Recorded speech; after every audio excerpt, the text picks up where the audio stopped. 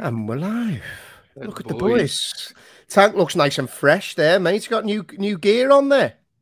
Yeah, I've got a pair of jeans on today and a jumper. I don't know why. I just thought, you know what? Making an effort. I know, and I got ripped for that when I wore a shirt or something. Something nice. You looked a cunt. There's a big difference. I tell you what, that's a new record, a C-bomb within the first 20 seconds of a podcast. Jimbo, what's going on, lad? Lads, I think the wife's trying to poison me. I think if I'm not here next week, then I'll be dead. We have you ever heard of Hello Fresh? The Hello Fresh food. Yeah, I've been thinking of getting them. Millie and Sharon get it all the time. So Missy's ordered some ages ago at when it was discounted or something, and then she can't cancel it apparently. She doesn't know how, and so we get sent some random foods every other week or some mad stuff. So we got sent some sausages with and it was like sausages with apples and like some mad fruit and vegetables. I was like, I'm not eating the fruit and vegetables. She's like, I'll make you some wedgies with the sausages. I was like, right, sound. She said she made me these wedgies, right? And I bit one. I was like, what's that grit on it? She was like, oh, put your peri-peri salt on. I'd been to the shop to buy this peri-peri salt about an hour in the afternoon. I was like, it doesn't taste like peri-peri salt. So I had some more. Started developing a tick, like, mate. It was dead gravelly. It was like eating gravel. I was like, I can't eat these. She tried it. And she was like, oh, nothing wrong with it. I was like, there's a bit. You can taste a bit, but I was like, fucking hell. Anyway, I just ate the sausages, left all the wedgies because that's what she put the peri-peri salt on. A couple of days later, she came to. She went, that wasn't peri-peri salt I put on your wedges. Oh, I was like, what was it? She was like, this. Stop. So read out what that is, Jim, for the benefit of the people that aren't watching on. This is fresh bin powder that you put in the bin to stop it stinking. I was like, do you know what? It's to be funny, but how can she get that mixed up? I have no idea. I was like, well, because this is kept under the sink, and then hold that up again there so I can take a photo of it. Just the condiments are up in a drawer miles away from there. So I was like, what? How? She's like, yeah, sorry. I was like, well, no fucking wonder. I've not been feeling great the last couple of days. And it was proper gravelly. I was like, right, she's having me off. At least you come clean, though. You know what I mean? At least you come clean. Powder on your fucking organs are clean. But it does say kills 99.9% of germs. So I'm riddled free anyway, so don't worry. Yeah. I'm good. So you're all right, mate, because you're a rodent. It hasn't killed Jim. No, exactly. And Tank, you've got a gas leak potentially, so you could keel over at any moment during this podcast. Yeah, so just the gas fella said he's coming. I don't know. I can't remember what time. I don't know whether he said between 1 and 2 or 2 or 3. So, okay. So if I dive off it, I might either drop dead or I've just gone to let him in. Okay, hopefully. I was waiting for Jimmy to say that there. Lads, football, right? And I have to say, so we've gone from last week where I forgot to put it out on the Twitter page, to be honest, so it's my fault. We didn't get any questions from listeners. They are back with a vengeance today. We've got some absolute belters, right? So we're going to talk through some of the weekend's talking points in the world of football, and then we're going to get straight into some of those cracking questions. And Tank, I'll come to you first, right? Because there's only really one place we can start. Arsenal have lost a little bit of ground in the title race. I would love to get your opinion on this because you've been very confident that Arsenal are going to get the job done. I don't think, and I've always said I think City will find a way to get it done. I think the pressure is starting to show a little bit with Arsenal now. What do you think? I think the lad at the back who's injured has been a huge. Saliba. Yeah, I think it's been a huge thing. But lads, you've got to say, I can't believe how good they were against Liverpool in the first half. And the first 20 minutes against West Ham, it was unreal. Mm-hmm. It was absolutely unreal. They are a joy to watch. Let's just get that right. They are a joy to watch. I could sit there. It's like when you used to watch Liverpool when Klopp had them full going, but this Arsenal side gives me the same vibes. And I sit there and just think, these are phenomenal. They're all a young bunch of kids, and the football they play, the way they play, is absolutely phenomenal. But the last couple of games, you just kind of think the experience is it's experience for me. But boys, nothing's changed my stance. I think they go to Man City and I think they get something at City. I just think they get something at City. you know, it's a tough one, Jim, because I'm looking at it and I can tell you don't agree there, Jimbo. I agree with Tank, and that was one of the first things that I was going to say, right? So I really like this Arsenal team, I have to say, like neutral thinking, Liverpool glasses off. And I love the way they play football. I know Arteta gets passionate on the sideline, but I think football without a bit of passion is a dull affair. So I don't mind it as such. I think they've got some bloody good players, and I like the way they play. But if you're trying to win a title against a Manchester City team with Rob Holding at centre back, and I'm not trying to hang him out to dry here, do you know what I mean? Solid football and all that, but this is levels here. We're going for titles. We're not going for top four. Fantastic Barnet, Jim. I know you're a big fan of his Barnet. Very jealous of the Barnet. But you're not going to win titles, I don't think, with Rob Holding consistently playing at centre back for Arsenal. No, that was my initial thought when he played against Liverpool. To be honest, I thought, oh my God, they're going to struggle here. And then when they were 2-0 up, I was thinking the same. But for me, they've been 2-0 up the last 2 weeks now, and have given away 2 goal leads. So for me, it's a bit of naivety and not being in these title positions and been challenging. They haven't challenged for the title for a long time, and like you say, they're a young team, so they've not got that experience of doing that. This is building blocks for Arsenal. I still don't think they win the league. I think the way City are playing, I think they would, and with the defensive frailties, if Rob Holding's coming up against Haaland, he's gonna be having nightmares.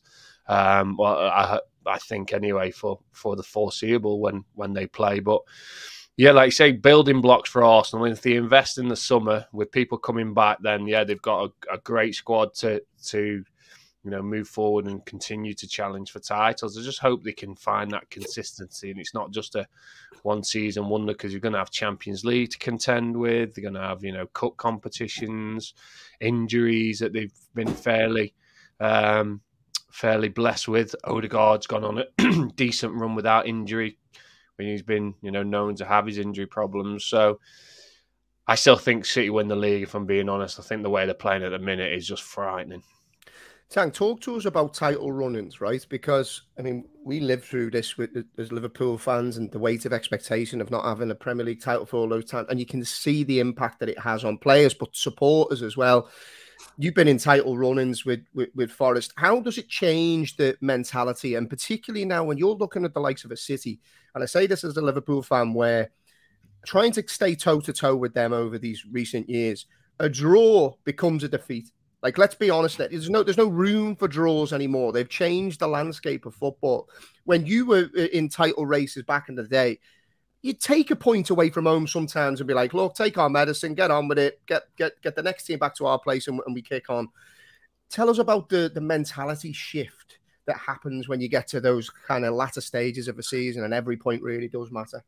But we had this with Forest. I mean, we were winning the league at a counter with Forest, and Sunderland started the season really bad, and Sunderland we had an unbelievable side back then, but so did Sunderland. They had Phillips and Quinn up front.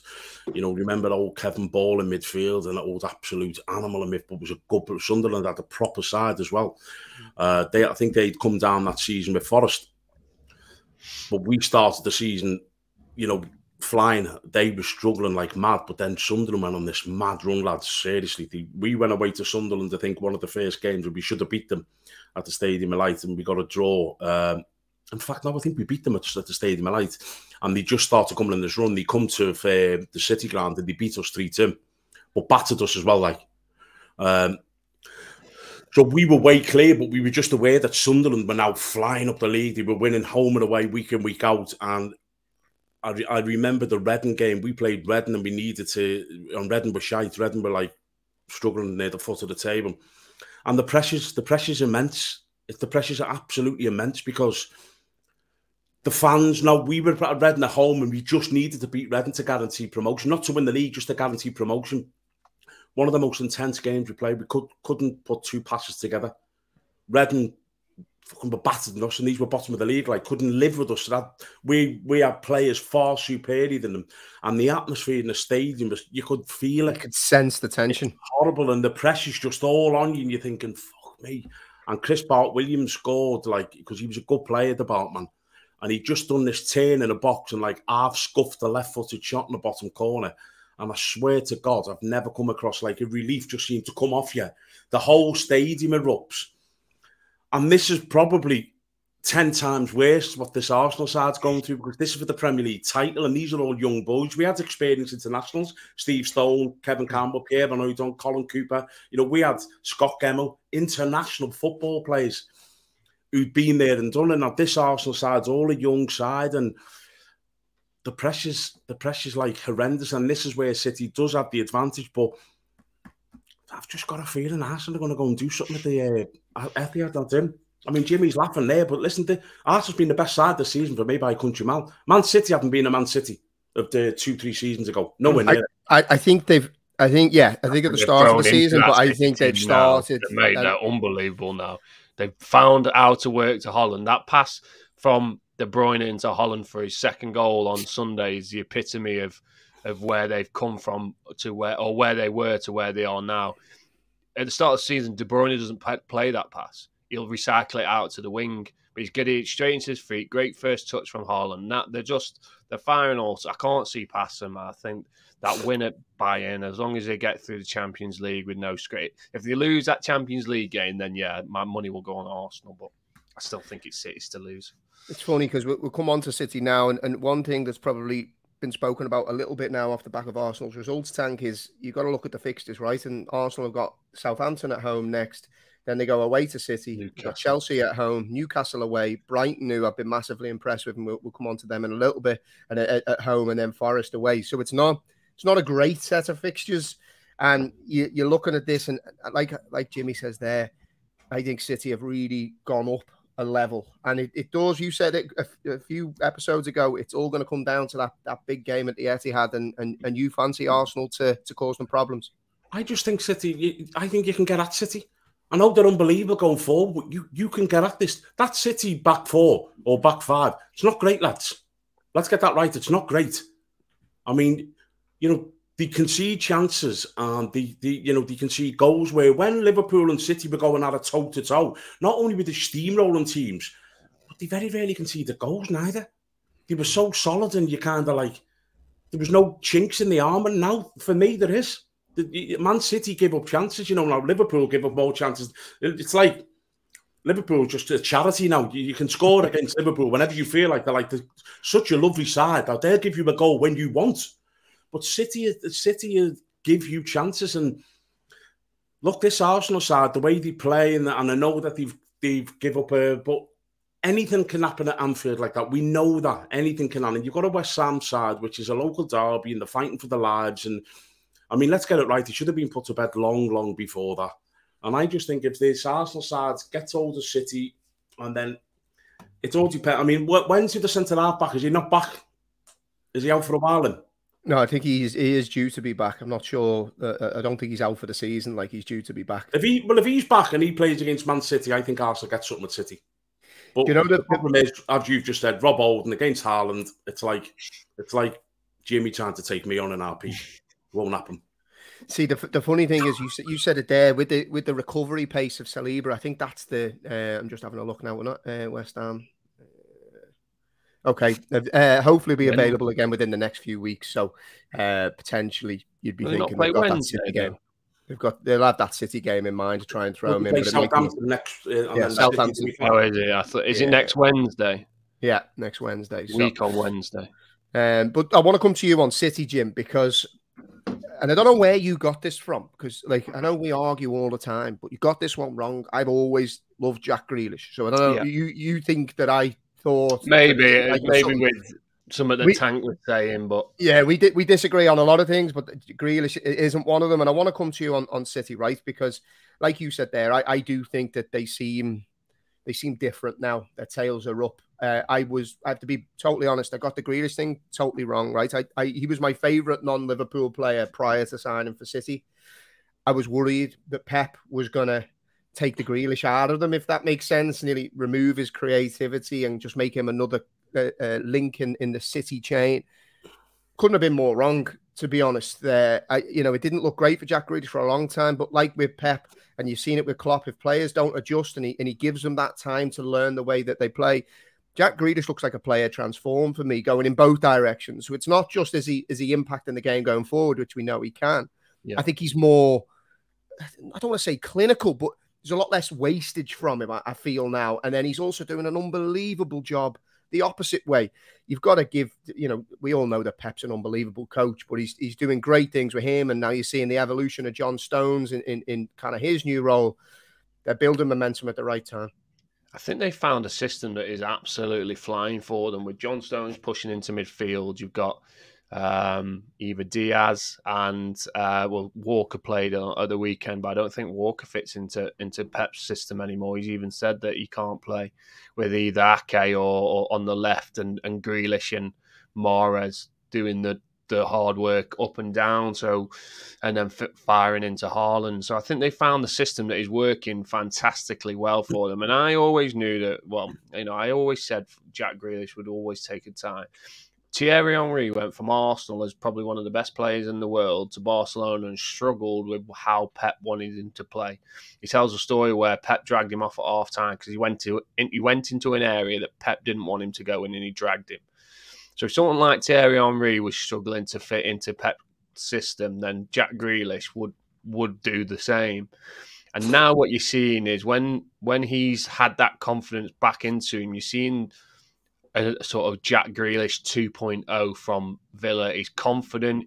What I like about him, he just gets the ball, he protects it, he gets his body in. That's why he gets so many fouls. But he's not getting fouled at the minute because he's getting past the player and continuing. He seems to be driving more now. Yeah. But he does it from the left, and he drives inside now. Inside, and he's getting.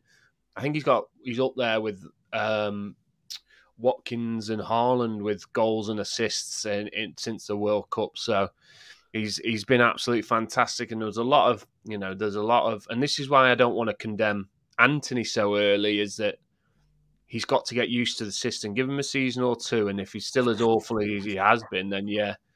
But, Grealish was condemned a lot because of the size of the transfer. No goals in games, and he was struggling for goals in games. So, yeah, fair play to Pep. And to be fair play to Jack Grealish. He's obviously put in the hard work and been doing what Pep's telling him to do, and they're all getting results.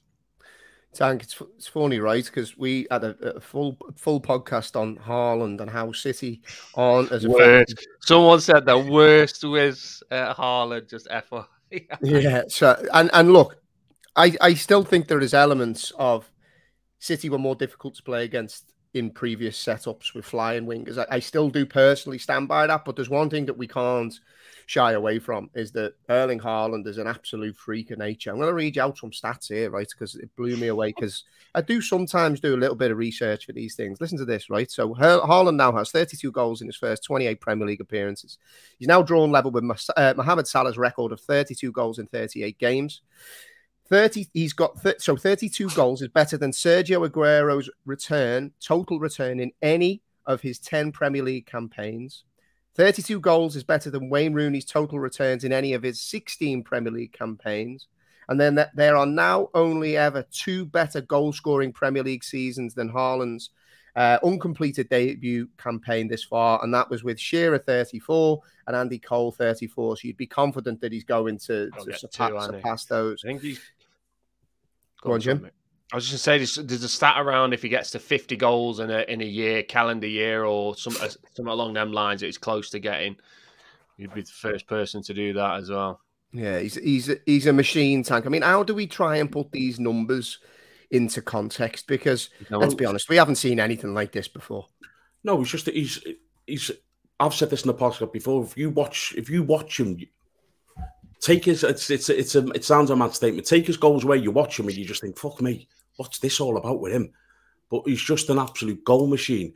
But this takes me back to you get what you pay for this quality. So Haaland is an absolute freak, and if he could stay fit. I've seen what Pep was saying the other day, that they have to manage him as well, because he missed a lot of games. He always has done. He's missed 33, and I think it's an average of 33% of games for every season he's played. But Pep says that they manage him, and he doesn't train sometimes, and he's always in a physio, and he's always getting treatment. And He's got to take massive credit for that. His stats are unbelievable. But then that takes me back to you boys waxing lyric about the £100 million man, Jack Grealish. I knew he didn't want to let that go. I can see in his face that he wants to go.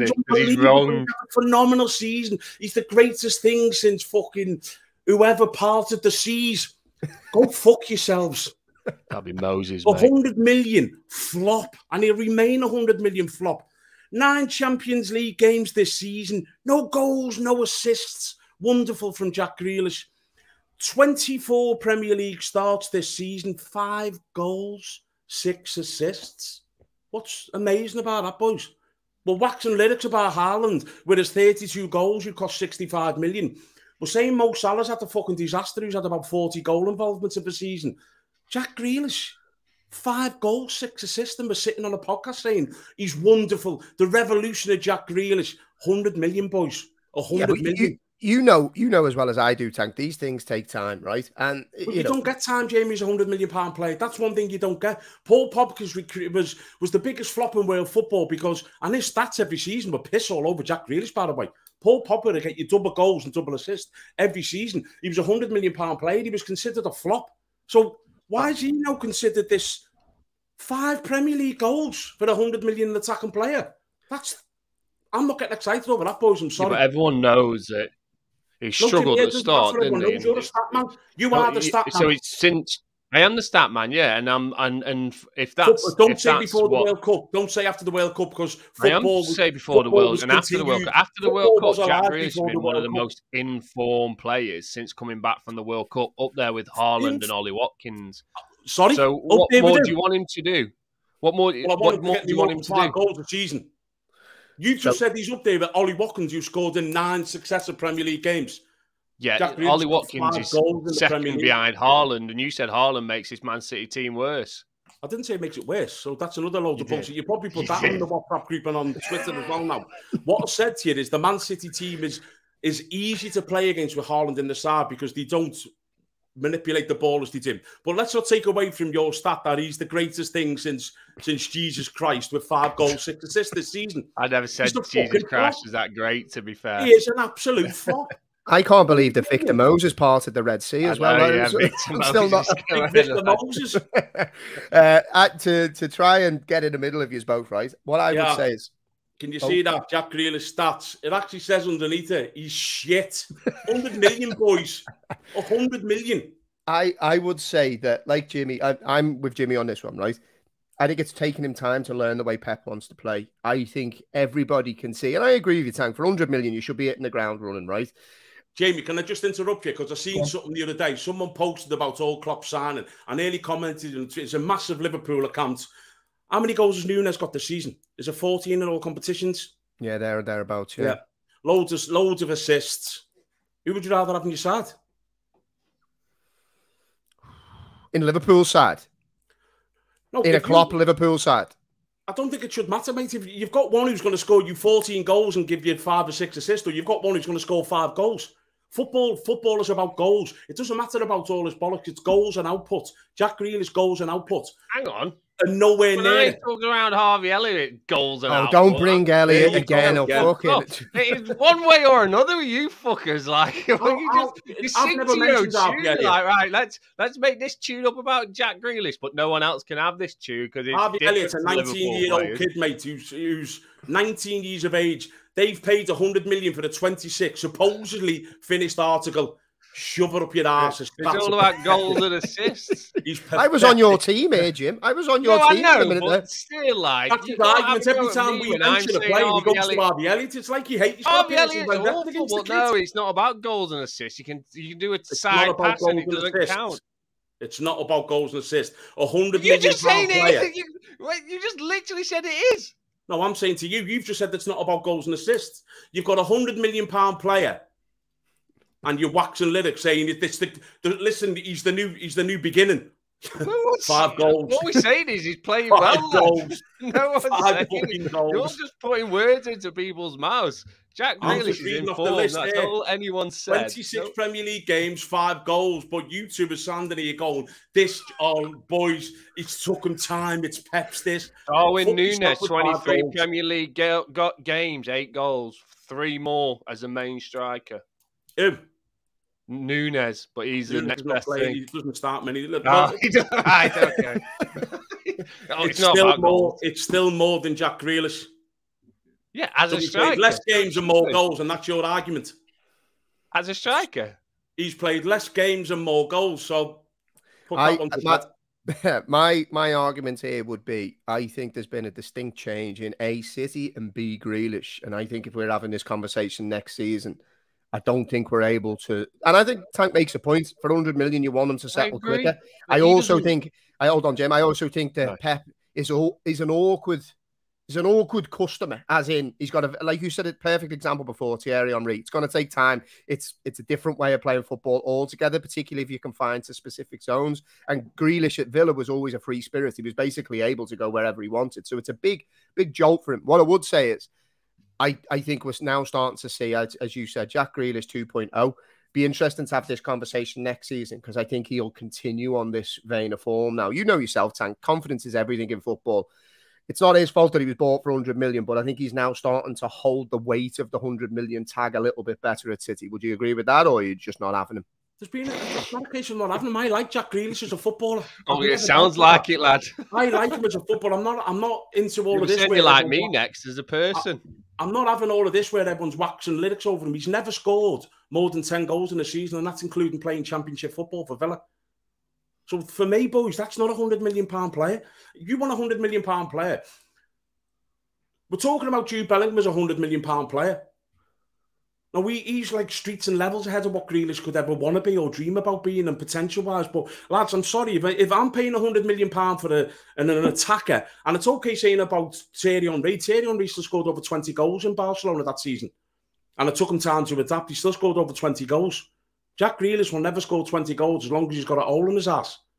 Never. Just write that down.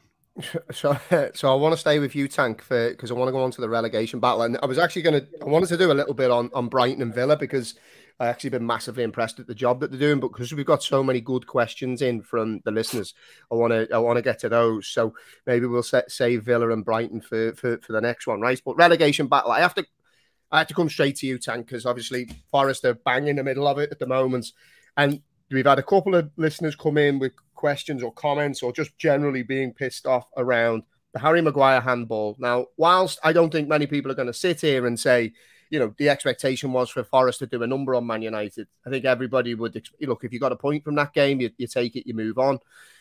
It's not going to be that, the relegation battle isn't going to be decided with games against Man United. But when you see something like that happen, which for me happened at such a pivotal moment in the game and potentially another referee could give it as a second yellow card, that changes that game completely. Explain to me how that's not a penalty. But you can't explain it. This is why the people who are on a VAR, they need to go because it is actually becoming a joke. I was sat there. I just was laughing. I was like, how can that not be? How can that not be a penalty? His arms in an unnatural position, no matter what you say, his arm's there, and it's fell on his arm. So it's going to be another one of them with the Fulham one where you're just going to get a written apology, but it doesn't matter. I've played at the City grounds for 8 or 9 years in my career, and once them fans are on your side and it turns into a cauldron. So if they go 1-0 up with the penalty against United, it becomes a completely different game. It becomes a cauldron of noise, and every tackle will get a cheer, every block tackle, every good bit of play, everything, the whole stadium goes up to levels what other teams struggle. We've seen it with Liverpool. Liverpool went there and struggled. Once they went 1-0 up, it's a difficult place to be. For me, lads, it's bored. This is now bordering on, and I think Jimmy was touching on this when he said a couple of weeks back, where it's bordering now on cheating. It's got to be. There was a lot of comments, Tank, about top 6 conspiracy theories with VAR.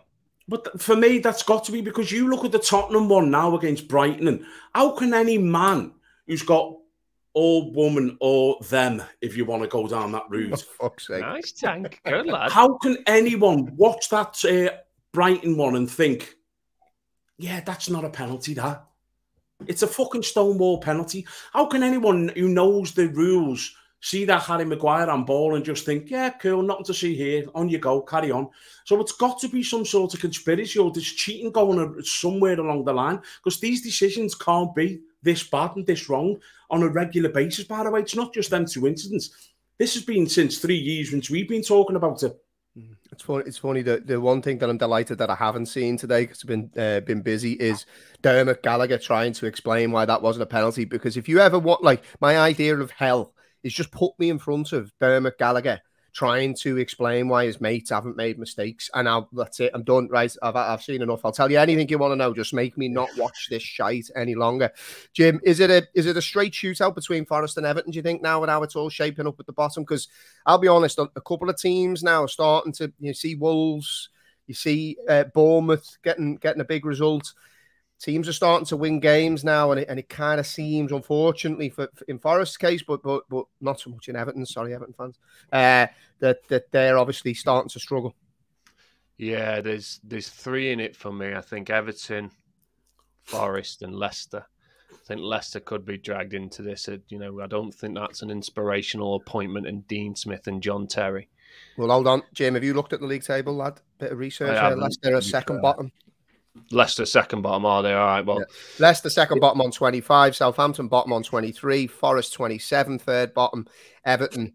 I still think Leeds could be dragged into it. I assume they're just above Everton, or So yeah, I think my father-in-law and brother-in-law went to the Everton game on the weekend. Said it was absolutely awful. The only thing that goes in Forest's favour at the minute would be the form of Keylor Navas, because he was unbelievable in a defeat yesterday. Some of the saves he was pulling off was, world-class saves. That one off Fernandez that he tipped onto the bar. That, to me, would be the only thing, because I think everyone else is struggling, is defensive. Forest are 2. But if you got Navas, who could maybe put in another performance like that against a team in and around them, and they sneak a win, I don't see the many wins coming for any of them 3 teams, whether it's Leeds, Leicester, Forest, or Everton. Jimmy, let me read Everton's games out for you here, and just tell me where you, because I was actually thinking, I think Everton are going to be all right. I've just been looking at their games, mate. Can't score, can they? I don't see where the win's coming. I'm being honest. They've got Crystal Palace away on Saturday. You've got Newcastle at home. This, for me, and I think this is where Leicester get out of the shit, because Leicester do have quality. Then they've got Leicester away. They've got Brighton away, Man City at home, Wolves away, and Bournemouth at home. I can't see there's. I'm not too sure. The only one could be Bournemouth, last game of the season. If they're safe and on the beats, you never know, do you? But I can't. The issue with Everton, and I've said it all along, is they've never been able to score goals. They might have Dyche at who'd be able to keep it down, keep the goals to a minimum. But if you can't score, you're never going to win, are you? So that's been their serious issues, and Forest have got goals in them. So I do think it's a straight shoot. Leeds have got goals in them, but they can't defend for the life of them. So if they might win 5-4 against one team, but yeah, I think it's going to come down to the games against sort of your Crystal Palaces, if they get safe and then they're on the beach. But to be fair, lads, Roy Hodgson, since coming back, he's just absolutely took the shackles off Elise and Eze.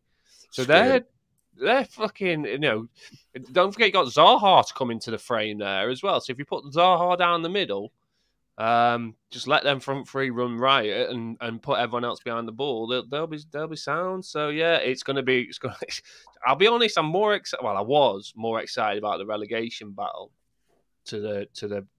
I've got there's no skin in the game at the title, but I think either way is going to be. So hold on, you've got no skin in the game in the title. Does that mean you've got a skin in the game in the relegation battle, or like what are you saying there? Who's your team? Chelsea in relegation battle. They nearly are. Right, lads. So I want to get to these listeners' questions. We've got some belters, right? And I also have to pick my daughter up soon. So we'll get these rattled through fairly handily, right? So, we caused a bit of a stir, or Jimmy caused a bit of a stir around old Roy Keane and his comments around Andy Robertson and his baby comments. Your baby. I don't know why you're from Yorkshire all of a sudden. We were getting pelters on Twitter, weren't we, after that 2 Irish blokes? Oh, they weren't happy, yeah. And look, it was a divisive one, right? And Andrew got in touch to build on this a little bit because he wanted to know and get our opinion around Roy Keane in particular, because there's one event that sticks with him, as something where he called his character into question, and the fact that he's then calling people babies and all this type of stuff, that's where the link comes from, right? So, Tank, Andrew wants to know and get your opinion on the issues around Saipan and Roy Keane leaving the World Cup squad as a result of an issue with the manager, an issue with the facilities, the training setup, the travel arrangements, basically the lack of professionalism, for want of a better phrase, around the Irish national team in the 2002 World Cup. This then came to come to a figurehead, or came to a head when he had a clash with Mick McCarthy. Mick McCarthy then basically told him that he'd faked an injury and blah, blah, blah. And then he ended up going home. Andrew wants to know, what was your opinion on that event? Because you've been in dressing rooms, and I think it's fair to say, Jim, to be fair, having known him for so long, is quite a chill dude, to be honest. I don't really see Jim digging his heels in too much around stuff. Whereas I can be a temperamental bollocks. I think you could potentially be a temperamental bollocks when you need to be, Tank. I think it's fair to say. And as men, sometimes you'll walk away from something on a point of principle. I know I've done it. Even if every part of my body has wanted me to do a certain thing, something may have been said or done, and I'll bite down on my gum shield and walk the opposite direction because that's the way I'm built sometimes. What did you make of that instance? And having been in dressing rooms and had arguments with managers, if Gary Megson's saying that you faked an injury, I would guess that you might be not too fond of that approach. But the whole thing with the Keane and the World Cup stuff is like, it's the problem with the Irish national side. I think every Irish man and woman will agree that it was run a bit like the dog and duck. I don't think the funding was there. That was the other issue. I don't think the funding was there. So it's a bit of a difference. Like Roy Keane was at the biggest club in the world, where everything's perfect, everything's right, because the standard was set by a manager who demanded that. And when you've got everything right as a manager, then players have no excuses. So you can't go to the man and say, well, this, and he's like, well, no, actually, this is right. It's fucking you. So you need to improve. Now, I think everyone knows that the standards of the Irish, the FA, and the budgeting and the funding they have was bad, was really bad. But does that mean that Roy Keane was right? No, because it was the same standards when he was in the World Cup qualification and the other tournaments prior. Just because it was going to the World Cup then, it didn't mean that the Irish were just going to go, oh, this is great, now we're going to get the best of everything, because that's the way he was run. So I disagree with what Roy Keane done, but I understand why he done it. But he should have done it. Because Andrew's issue, Andrew's issue was, you never turn your back on your country, is the line that he said to me. What would you have done in that situation, Tank? I don't think it's a case of turning your back into your country. You're turning your back on what you believe in. It's like, if certain standards were met when I was playing football, and like, you're getting dog and duck treatment, but then I would be one of them players who'd say, what the fuck's going on here? Why are we there? Why? This isn't right. We've got a big game here. We should have the best of what we've got, if that's what we had anyway. But as I say, the argument is that the Irish FA never funded the best of anything. But there's talks about the balls and everything with Ireland at the time, and they were like fucking Sunday League footballs. And when you're an elite player at Roy Keane, and let's not forget, lads, he was probably the greatest midfielder in world football around then. To be going from Man United, where you've got the best of every even equipment, and then you're going to the dog and duck, it's difficult to bite your tongue. So it's a touchy one for me. I understand fully why he done it, but I probably wouldn't do it. But who am I to tell Roy Keane what to do? Jimbo? I'm the same. I think I've seen you walk off the pitch once. I mean, that made me mad. That made me mad. Actually, that was probably the most mad I've ever been with you. But it's different, isn't it? I mean, like Tank said, this is representing your country. He's representing teams and he's representing your country. It should be an honour to represent your country. And the thing that sticks in my mind is Ireland. They don't qualify for World Cups. So this is the issue for me. Is Roy Keane shot himself in the foot because I don't think he played for Ireland in the World Cup after that. I'm not quite sure if he played before. Maybe I don't know if that was his only opportunity, but there's a high probability that it was. So I could understand him being frustrated that things aren't great. But it's not just Roy Keane FC. You've got another 25 blokes there that I assume he was a captain, wasn't he? He was a captain of that team. So he needs to then just grin and bear it and go, look, in private with I think he played in 94. Just checking. I think he played in the 94. He played in 94. Yeah. But either way, like you don't. It's not like you play. It's not like the Champions League that you're guaranteed to play every year. So he's played one. You should want to play again. So in private, he should be taking it up with the management and doing what he needed to do. And then in the team, he's got to be trying to get the team going because he's captain of that team. And what happened was he did an article and it wasn't due for release and it got released and I think he was just slagging everyone off. So Mick McCarthy's got every right to call him out because he's the manager of that team. I think he was one of the problems with him as well, Jimmy. I think Mick McCarthy was one of the problems with Keane. Mick McCarthy, by all accounts, they kind of used, it was a bit of a piss up. So when on the international stuff, it was like him and the staff, it was fucking drink time. Let's have a few beers. We'll train, we'll coach, and then have a night time. It's our drinking time. And I think all of that, because I think it was around the time where Keane stopped drinking and everything. He kind of changed his lifestyle and everything. And I think that irritated him a little bit. So, and again, it might do. But again, he needs to voice them in private. That was Keane's issue. That was Keane's issue, Jim. That was Keane's in the dressing room. Mick McCarthy made it a public thing. So this is it. They called a team meeting, and he called the article out and going, "What's all this then?" And then said he faked an injury. And Roy Keane being Roy Keane, I think he's jumped he's a proud off the handle, hasn't it? You can't be saying fake an injury now. That would be to me personally, that'd be like a red rag to ball, especially if it's not true. And Roy Keane wouldn't be the player that he was without that aggression and that desire to be the best of whatever he's doing. But I think he had an opportunity to go back. And he dug his ears in and said no. So for me, he's let his country down there. Because you don't get many opportunities to play for your country, regardless of how good you are. So I think he was wrong in doing it. I understand the reasons, but it doesn't mean it's right. Yeah, in a super quick answer, I understand where he come from. I think I'd have to play in the World Cup. I'd probably do it to spite. I'd sleep in a tent and play in the World Cup. Do you know what it is? And I would get really pissed off at the fact that he called me out as fake an injury, all that stuff. I just shut down shop and nearly do it to spite him, and I wouldn't give him the steam off me piss again because I'd use that as my driver. But look, you know me, Jim. Sometimes I've acted like an absolute helmet over something that didn't seem that important. So I'm certainly not one to glass houses and all that. Right, last couple of questions. Right, so Alan Dodd asked a belter. Actually, I'll do that one last. Another Andrew asked non-footballing sporting heroes growing up. His was Sevi Ballesteros. Tank, who is yours? Mike Tyson. I was going to say Mike Tyson. Just loved him. Absolutely loved him when I was. Mike Tyson's early peak years will never be seen. He was just an absolute machine, an absolute freak of a fighter. And I remember watching things and you felt like he wasn't real. Do you know what I mean?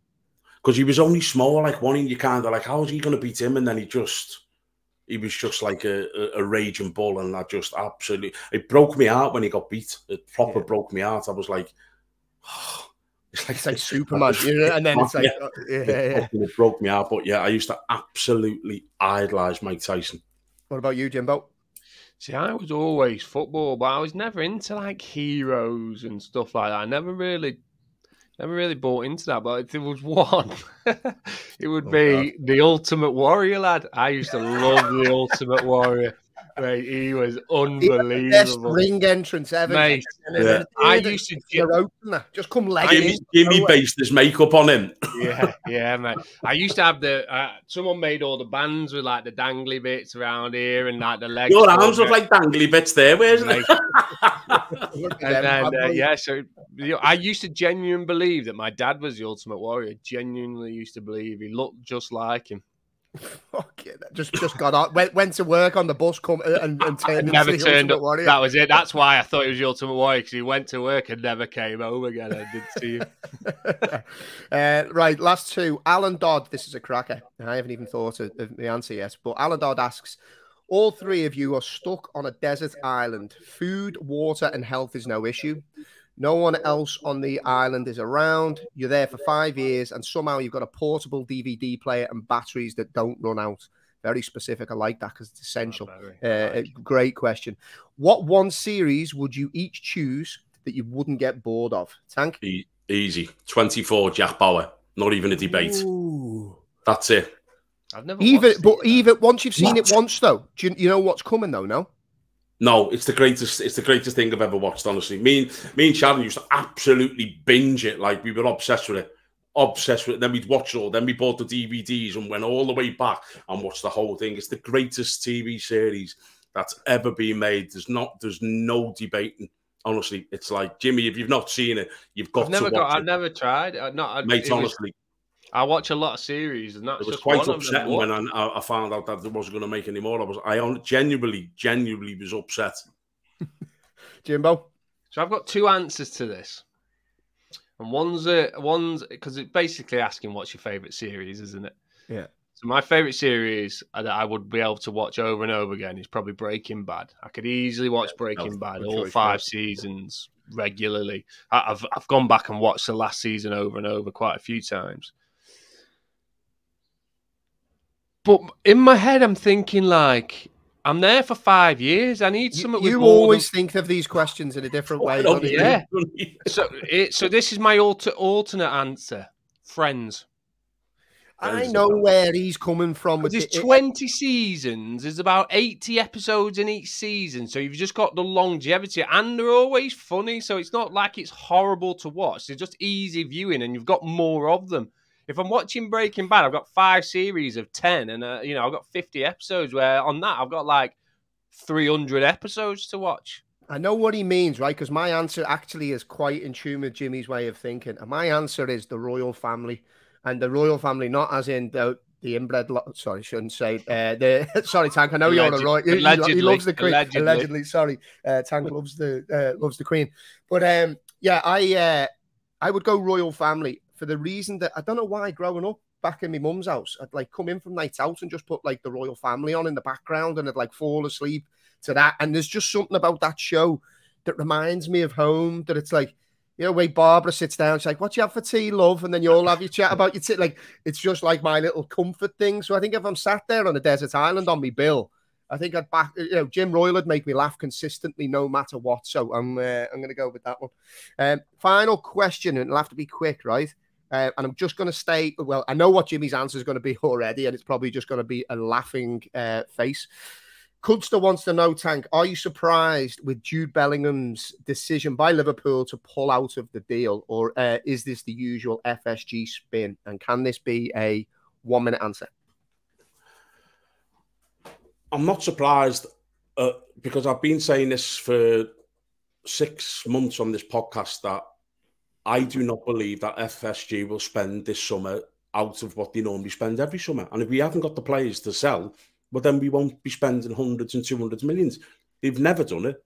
So it won't happen this summer. I believe Liverpool will sign 1 or 2 players this summer. That's it. You don't think it'll be the big war? Bellingham aside, which looks like it, because you were confident, like you were told some bits and bobs that Liverpool were confident. The same things, and I'm being honest with you. The lad who's telling me is extremely high up at Liverpool, and he's saying to me that he's actually Bellingham. He's saying, "I'm telling you now, Bellingham may be a Liverpool player." I don't believe it. Jimmy can put as many WhatsApp messages on Twitter because I'm saying the same thing. I don't believe Jude Bellingham will be a Liverpool player. But the more stuff what's coming out, it's actually the lad's actually desperate to become a Liverpool player. He's talking about staying at Dortmund another season to try and make the transfer happen. So the GoFundMe has time to build up so we can fund the transfer. It's madness, but I don't believe that Liverpool will spend much this summer. It'll depend if they can sell the goalkeeper for big money and other fringe players. Jimbo, you're not surprised? I think it's the right decision to spend elsewhere, because I think Jude Bellingham doesn't fix all problems. So I think spend elsewhere, but it depends. As I said in the last couple of podcasts, I can't see spending that much. I think, to be fair, I've heard Gravenberch, which would be good if he can get him fit. He's struggled at Bayern. I think there's some decent players out there, but I still don't think it fixes all your problems. As I said, I think you're in for a couple of seasons of pain. My issue here, and I'll keep this brief, is it's not Bellingham. Replace Bellingham's name with something else. It's not a Bellingham thing for me. He's brilliant, don't get me wrong. I want him. He's transformative, generational, all that good stuff. I think he's immense. I think he could be Liverpool's captain, number 8, figurehead, all that good stuff. My issue is more that we've played this tune that we were getting Bellingham. We were putting all our eggs in the Bellingham basket for 2 years. We've held off on other transfers because the idea was that we were waiting for Bellingham. We're going to get Bellingham.